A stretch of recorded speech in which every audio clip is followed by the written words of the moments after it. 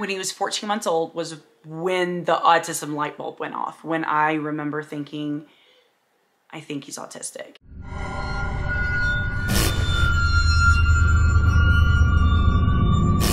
Hello, beautiful people. My name is Stephanie. I have 4 autistic children that I talk about a lot on this channel. I get asked a lot, like, what were their first signs of autism? So I decided that I would compile one video to share the first signs that I noticed in each of my children. If you stay tuned to the end, I will also share the signs that I noticed in myself when I first started thinking, maybe I'm on the spectrum, as I did get diagnosed last year. I mean, they had to get it from somewhere, right? So let's get going. All right, so we're gonna start oldest to youngest. My oldest is 14, his name is Noah. He is amazing. He is probably our trickiest child because I actually have 6 kids. The 2 oldest are typical, and then the 4 youngest are on the spectrum. So when he came along, I wasn't exactly sure what was going on immediately, as I think most parents are, but I did know that something was going on. Now, there of course are things that I can look back and be like, oh, that makes sense. That makes sense. So Noah was 2.5 years old. During the first 2 years of his life, I was a workaholic.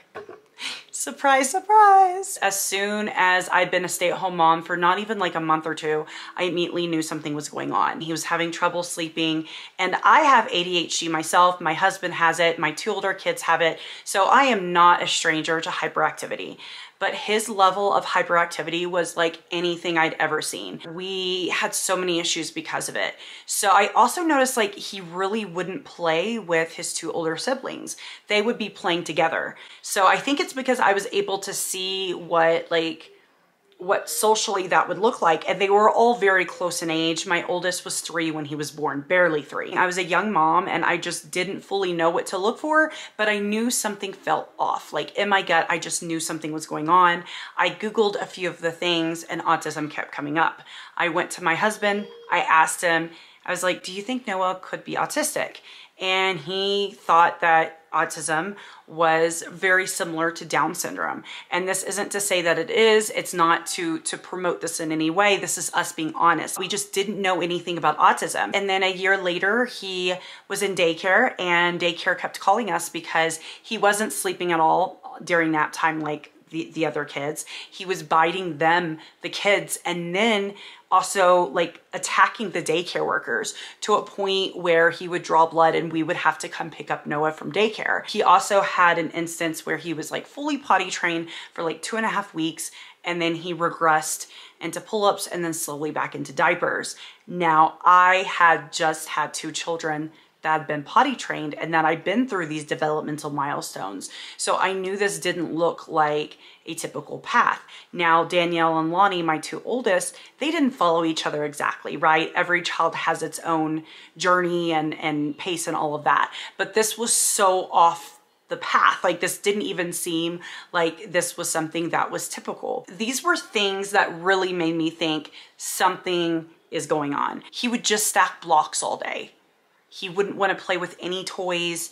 If we gave him cars to play, he would line them up in a diagonal line. He was very specific about that. He would line things up on the fridge. And so his playing just seemed a lot different and unique compared to my other children. And I remember those were just the specific things that really made me think, gosh, something is going on. From age 3.5 to 4, I really pushed and pushed and pushed because I just knew something was going on. We had something happen that just clicked it for me. A little bit after his 4th birthday, school issues and things that were going on, we finally got listened to. Eventually got his autism diagnosis shortly after his 5th birthday. But when he was 4, he got the pervasive developmental disorder. And that's when they started to just like diagnose drop on him and so forth. Talented, you're going to Talented. What are you gonna eat? Dinosaur food. Where are we going tomorrow? Dinosaurs. I will be doing a long updated story on him, but he's 14, so you can understand like It's a very, very lengthy story. The next one is Lex. Lex is my almost 6-year-old, and he is just full of energy. And with him, it was a lot different. He was very advanced on a lot of things. Noah didn't start crawling until 13 months old. He didn't start walking until 2. And so Lex was over here just doing his thing, and I didn't think anything of it. But I do remember specific moments that autism automatically popped into my head. And it was when he was 11 months old. I had given him SpaghettiOs, and he sucked the sauce off of it and spit out the pasta. Most kids love SpaghettiOs. Like, this is odd. I remember specifically thinking sensory. Then when he was about 12 to 13 months old, he stopped sleeping. And before that, he was an amazing sleeper. And I remember thinking, this reminds me of Noah's sleeping issues. And that was like the first thing that popped in my head. I quickly pushed it out because I was like, Stephanie, all kids go through a different rate of growth and all of that. They all go through weird things, but he hasn't slept right since. Like, sleeping issues is definitely an issue that we've had with him. Now, the things we noticed with him were definitely more subtle. So it wasn't like, bam, something's going on. It was more just subtle things that I remember sticking out to me. He couldn't socialize without being aggressive. I had a friend at the time, she would bring over her daughter, and he was just mean to her, as compared to earlier. I have it on video of them playing well together, and then suddenly a year later, like, he just didn't know how to play or socialize with her. And this is something that he would struggle with for a very long time. He still does struggle with it, but not as much in that aspect. And I remember, like, he couldn't stay in the church daycare. We were living with my mother-in-law. We went to church with her. He just would attack the other children. The one thing with Lex that really stood out to me as autism, I remember thinking, like, this is an autism thing, is his eloping. He would escape, he would elope, he would never stay by me.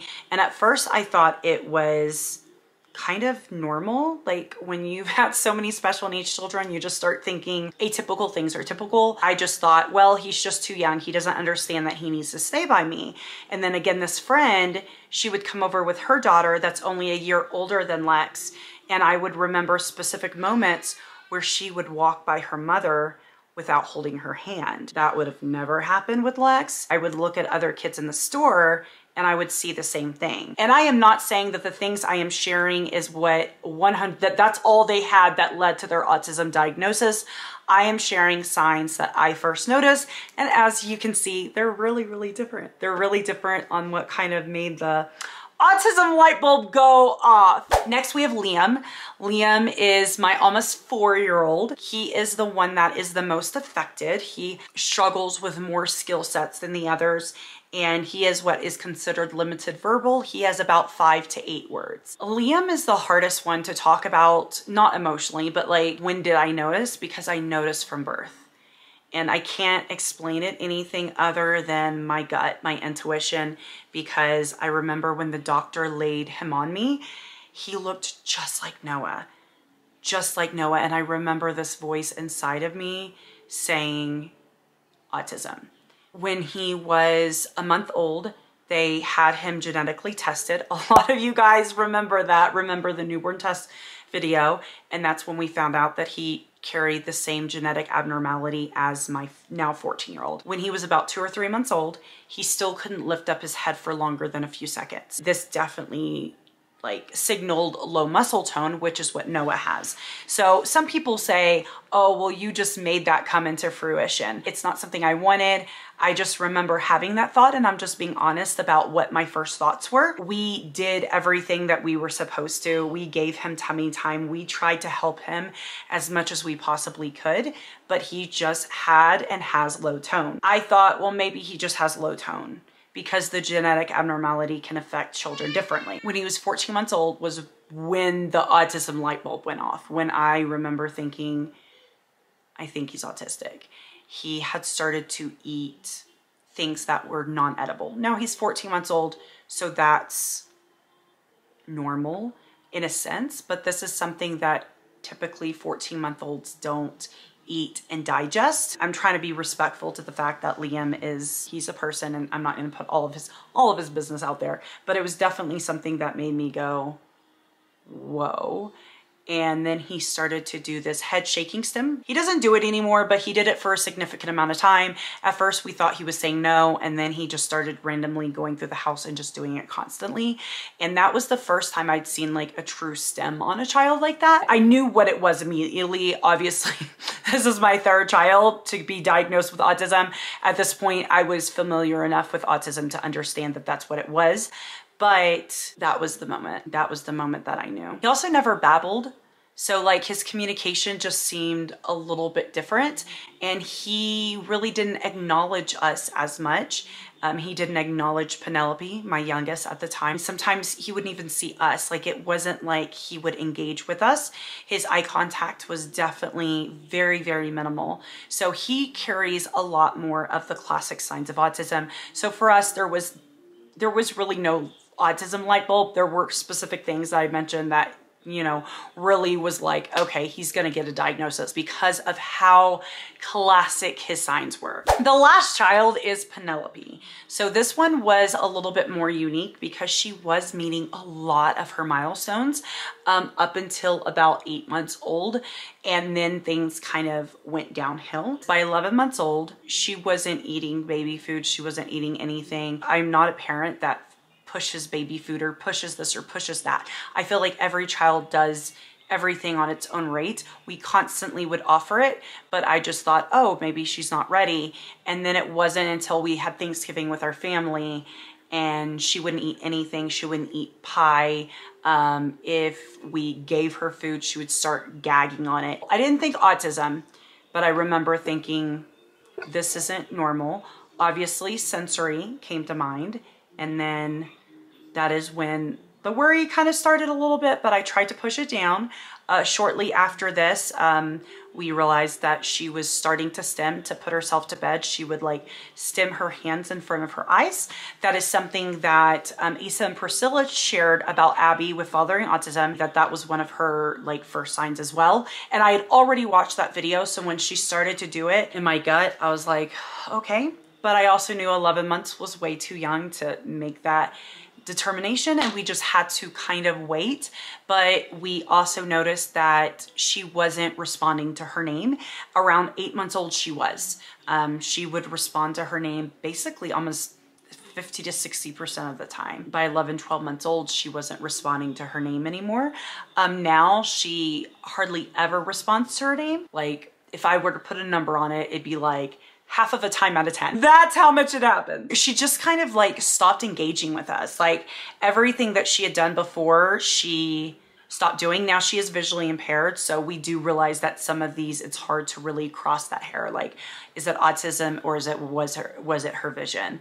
But I do know that we had moved across the country during this time. And that's the both issues is it's really weird. But when Liam was starting to show those signs, we had just moved from Jacksonville, Florida, down to the Clearwater area. So we had just been busy moving, and it wasn't until we settled down that I was like, okay, something's going on. Well, the same thing happened because we moved almost a year later. We had moved to Colorado, and I was getting ready for her 15-month appointment. She was almost 16 months old. I pulled out the 16-month ASQ, and out of 30 things, she got 1.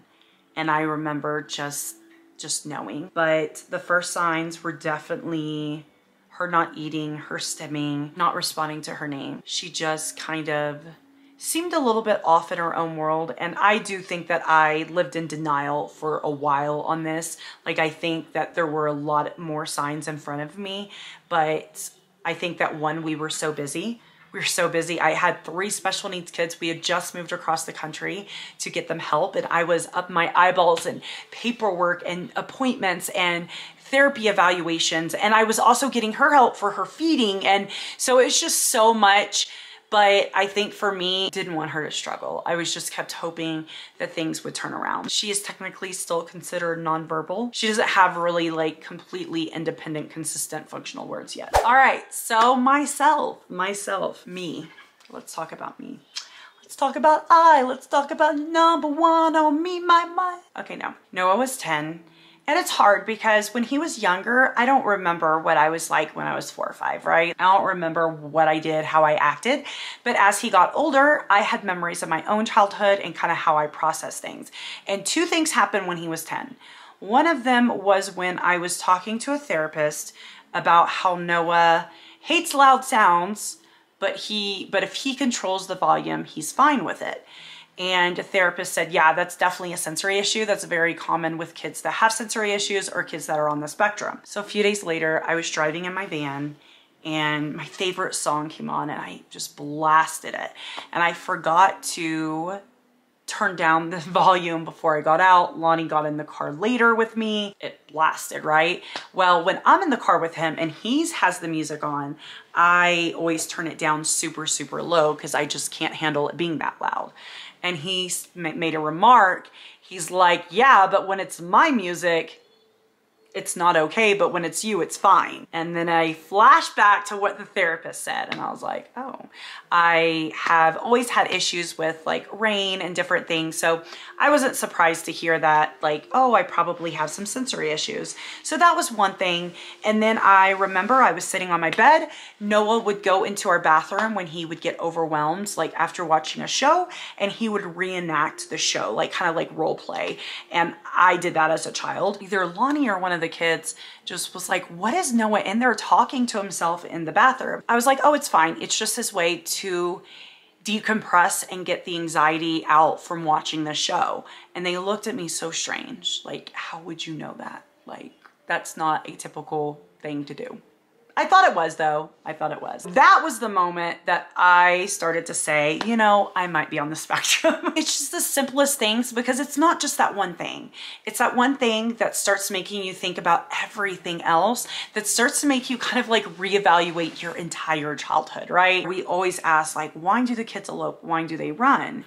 And then I had this epiphany one day. I had this moment. If I was by myself and I was at a grocery store, I would run from my vehicle to the front door. Like I always did it.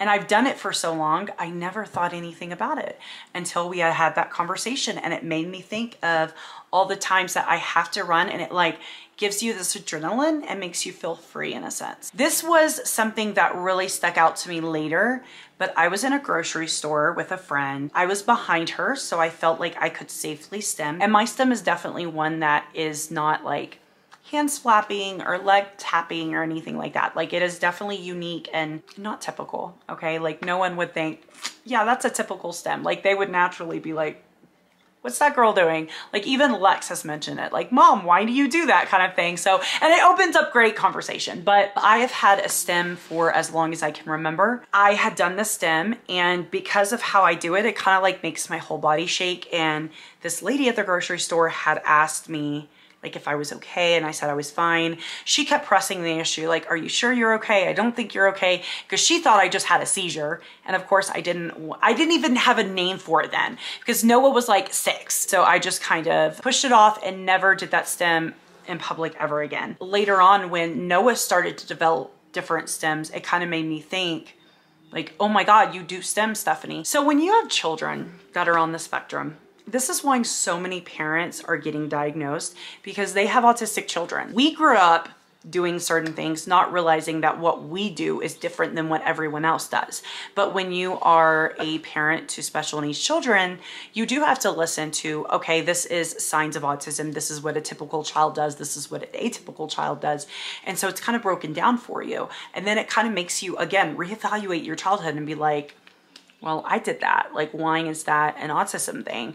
And it really makes you kind of reevaluate you as a person, not as just as a child, but as an adult too. Like, I was so embarrassed for so long that I struggled with executive functioning to be able to be like, no, this is a thing that it isn't necessarily your fault. Like this has a reason behind it, gives you a lot of validation and really helps you. So those are just a few of the moments. The moment that I knew that I was like 99.99% sure I was autistic was when I started to follow autistic TikTok and I followed a couple of females who shared their signs and I was like, oh, Okay, I hope everyone found this video informational. I thought this was a very good video just to share, just to kind of conclude things down on things that really stood out to us, because we can go down a list of signs of autism that each child has, but it's really the ones to me that stick out to the parent that usually are the most significant. If you have any questions you want answered, leave them below. If you're new here, please feel free to hit the red subscribe button. I do a lot of content like this. I'm going to continue doing content like this, and we're just going to have a good old time. Where you move make me blind. You will always be there. There's no doubt in my mind. You will always be there. Heading out to see ya and leave the rest behind.